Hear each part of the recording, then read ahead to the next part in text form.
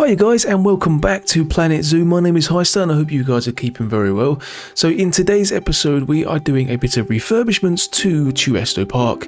Now if you remember the last video I put out, which was I wasn't too sure about releasing it or not because it was something that I don't normally do, but I wanted to kind of show that my park had a major problem but not make it really boring. So I tried to make it funny, but I think the more you watch it the less funny it is, but we'll forget about that and we'll focus on this. So literally I had a gate that was in the Bintrong's habitat and it was causing my memory to spike to about 60 gigabytes, like maxing it out completely, and every time I would delete an item or place it, it would completely freeze for about 20 seconds, the memory would drop and then it would spike back up again. And I tried to delete it and it was unable to fix the problem whatsoever, so I had to literally restart the park. So the plan was to literally build it how it was, but maybe just tweak it a little bit. I wanted to change the vibe of it because I wasn't too sure on the direction I was going in originally.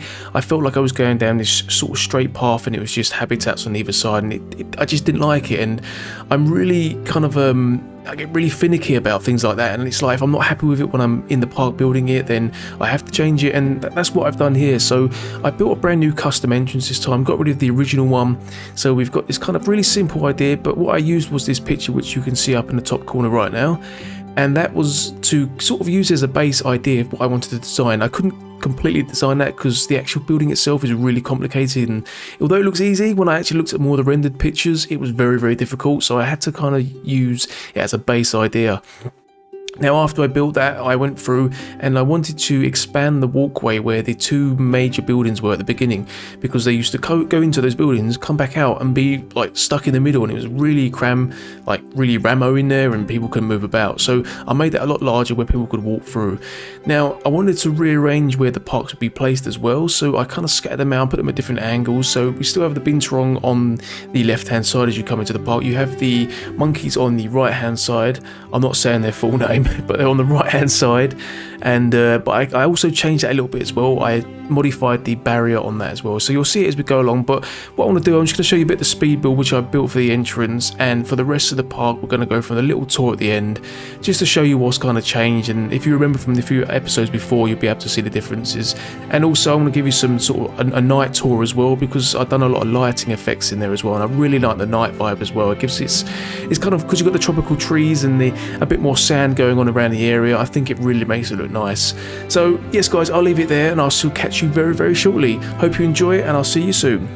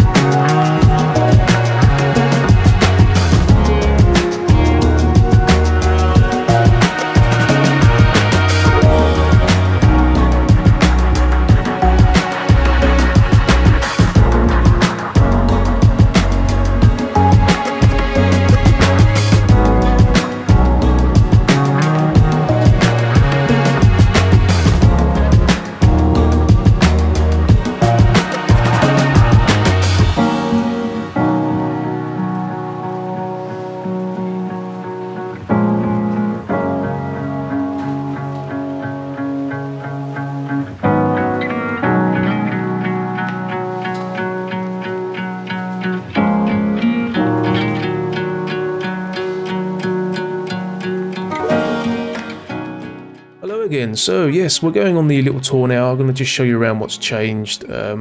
So yes, I really like this entrance. I like the light, especially at night time, which I will do at the end. This entrance here was from the image that I copied, and it's nothing like it. I know that. Again, it was just sort of to use it as a base to see if I could create something very similar. You've got a little bit of water down here. I put a fence up just so the kids don't want to climb over, but no, and then they want to walk around the sides and jump in. And along here as well, you can see a little bridge going over a lake, just coming across here. And as we come down now into the park, instead of being this really tight area where you had a lot of people crammed, like just like over here, but they was all here as you came into the park. I made this area a lot larger so you can just kind of come into the shops and come in and out. But if you look very closely, guests are walking through my wall.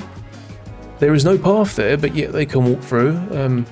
So yeah, that's pretty unique. So over here as well, this is where I made the big change on this building, is that the staff can use this. They're dancing, very nice. So through here is where the staff is. Hello. And they've got an extra area here. So I was hiding the staff area originally, but this time I want to actually put it in the building, make it part of the actual whole entire park instead of just hiding it away. Some areas down there as we can see, and this gives you a nice entrance as well straight into the monkey habitat, which they're along here. Now if you look here as well, I changed the sort of barrier along here. It was like another concrete strip, so I removed that and left it like that, because when I removed it I saw that, I was like, doesn't look too bad actually. So I kept it like that, and the guests can see over and the children can see over as well. Now because they can see over, they're not using this area as much, but they are using it, but just very minimal. But that's okay. I mean, as long as they can be able to see the animals, which they can, that's what matters. So as we come out of here, we have the binturongs opposite. As you can see already, it's kind of a lot more open, a lot more spacious, and it kind of gives like a little bit more of a fresh vibe. And again, dancing. They love dancing, don't they? So yeah, it's a bit more open here, nice and clean looking. And I made this sign. At first, it started to look like the HSBC logo, and in the end, it came out looking a little bit like a weird sign. But I just thought I'd give it a little bit more of a style, but nothing over the top, nothing too detailed, anything very simple and clean. And this habitat came along okay. I had to adjust. There's absolutely loads of them, by the way. Now there's like 15 of them. Wow. I haven't even been paying attention. So yeah, I had to add this little beam along here because they were climbing the wood and they were escaping through the plaster wall. So I wasn't sure how, but that stopped them from doing that. Also added some lights on the front of this window, which I'll show you very soon when we go on a night tour. But to stop placing items going along a single path, we come down in this sort of area again. There's more water, more of a tropical feeling. You've got a nice little river there. And again, at night, that looks really nice. And the clouded leopards is over here. When I copied the area, the writing I had on the clouded leopards has disappeared, so that's gone. But I did some plant pots, and I will put down the writing again. And the clouded leopards are in there, no problem so far. It was quite easy to put this one down. Building this path up as well seemed to go pretty easy. It was quite nice to do, so this didn't take too long to put back down. As you can see, there's about 1, 2, 3, 4, 5, 6 now. We've got 6 in there, and they're looking super duper happy. Now over here we have like a bit of damage going on there. This was just because this is where I'm going to be expanding, but the park officially isn't opened up there yet. So we have like a little no entry sign, but yeah, nothing special, but just to inform the guests not to go there. And this is the sun bear habitat. Now this was the one that I thought was the major problem in my last park, but it wasn't. Now when I copied the blueprint to save it to obviously implement into this park, some things were missing. We had an area here and there, but it didn't add into it. And there was like a screen here as well, which I will be adding. But overall, this is kind of the layout so far. We are going to be expanding off down here. We're going to be adjusting some more terrain and maybe going maybe even to the left or to the right. I'll see. We can maybe go both ways actually. So we'll go with that. But yeah, that's kind of how it looks now. So it's a little bit more space, a little bit more not complicated, but a little bit more style to it, I think. Again, it's keeping it kind of modern, but nothing too OTT in terms of style. So we're going a little night tour now. I think it looks quite nice. There's quite a lot of light effects. All the paths have lights, the railings, sorry. And you have these really nice bright lights on the screens here, which I really like. Gives you like a sort of neon nightclub feeling. Over here you've got some blue lights as well, sort of onto the guests where the main shops are. Nice little blue light onto the fountain. You've got some backlighting for the sign for the monkeys. You've also got a bit of lighting here as well. I was tempted to add some lighting into the habitat, but I think obviously animals prefer obviously natural sunlight and be able to cycle through day and night as well. So along here as well, you've got the path for the staff, you've got the trees, little area here, and yeah, I just really like the vibe it comes off, and yeah, it's yeah, I'm quite happy with it this time. It's I think the park I was building before I just wasn't over the moon with, and I feel this one just gives off a little bit more of a zooey feeling and a nice modding area. But yeah, I'm gonna leave it there, guys. So that's it. That's the new updated park for Tuesto Park. It may feel like a new park, but it is still Tuesto Park. It is still gonna maintain that modern feeling, and that's quite a nice shot. And yeah, we're gonna just go from there now. So we've got a few more animals to add in from the Southeast Asia pack, which I'll be doing very soon, and I'll be hopefully dropping that video next week. So thanks for watching, guys. I hope you like it. Let me know down below if you kind of like the new style that I've gone in. If you don't as well, let me know, and hopefully, yeah, I'll see you very soon. So thanks for watching, guys, and see you later. Bye bye.